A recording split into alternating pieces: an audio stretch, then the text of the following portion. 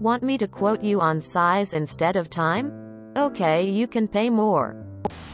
I am a store front window painter. I typically give quotes for jobs based on supplies and time to do the job. I recently had a business owner ask for a mildly simple design on a small window and gave her the price of $150 and did the job. The business next door wanted a very simple design on bigger windows, and so I did the job for $250.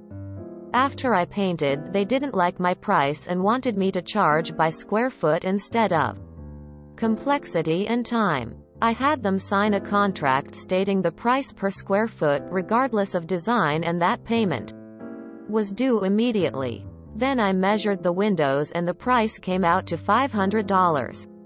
Made for a nice Christmas bonus.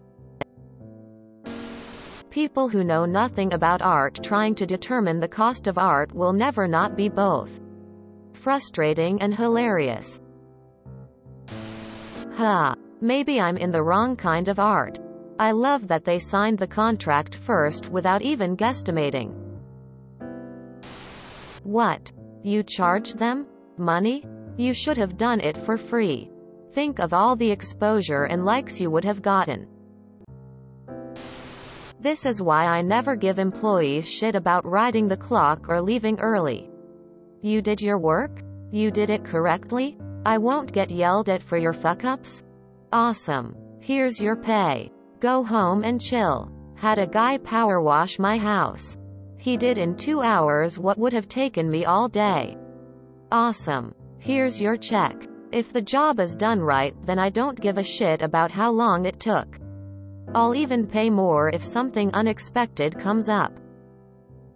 If it ain't done right though, they hear about it until I'm blue in the face or get money back.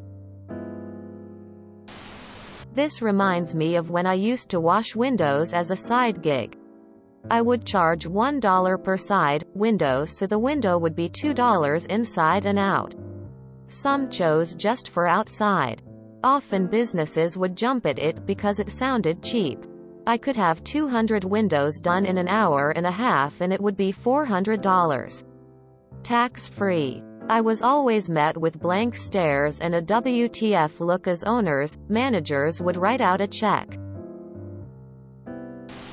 Did you intentionally choose a price per square foot that you knew would go higher than your regular rate? Or did you use some standard price that happily worked out to more? They deserve what they got either way. Just curious how much this was planned versus coincidence. Wow. Well done. I'm glad you got your money's worth. Are you going to move forward with a standard contract for your jobs now? I run into similar situations as a welder. I had a lady ask me to make her a cross with only horseshoes and no visible welds. Easy enough. But she didn't want used shoes. She wanted new. So I gave her the price of each option. She insisted on new. When I gave her the final price, she agreed. I make this thing, then she backs out as I'm delivering it at no extra charge. So I ended up putting it up on my FB page for sale plus shipping if needed. I made an extra $200 on that thing. So the lady called me like a week later wanting her cross. I enjoyed telling her I sold it and made a nice profit on it. This is less malicious compliance and more petty revenge. But still.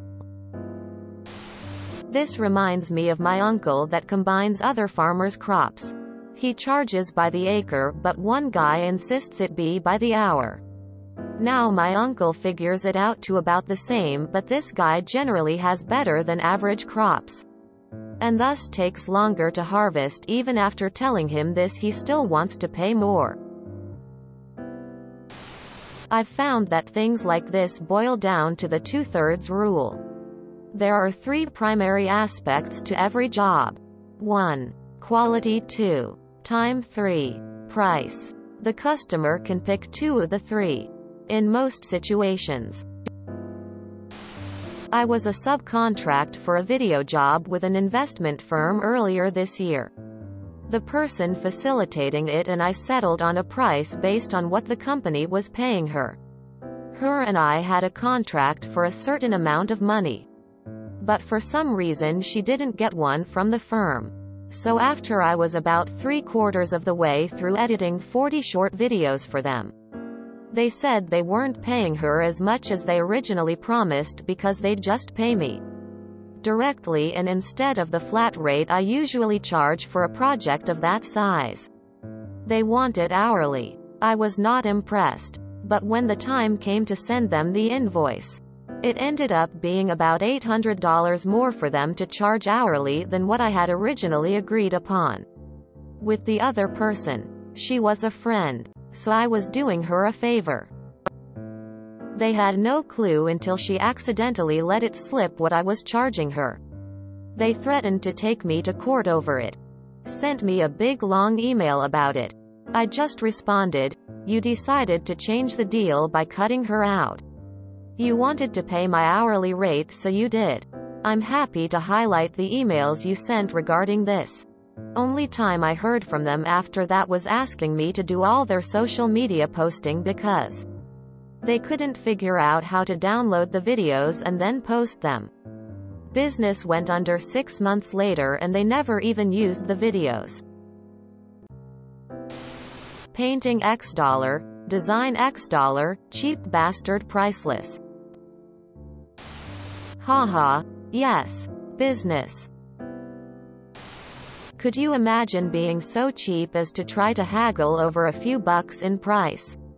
While also so stupid as to not run the math to see if you are going to save money. Tattoo artists know this game all too well. Do these people think that you would calculate a rate based on volume that would be cheaper than your rate based on time? You set both rates. You are not going to willingly just lose money. What I hate is when the client says it's an easy job. Shouldn't take too long. It takes as long as it takes. The actual job cost $10 an hour, plus $90 an hour for the 40 years it took me to learn it. My mind went straight to the gutter when I read that title. Okay, question. I've been seriously wanting to get into window painting, but I have no idea how to get anyone to want me to paint their windows. How did you start? This is the way. If you enjoyed this video, please check out our playlists full of similar content. Epic Haircast is like doom scrolling for your ears. Please like, share, and subscribe.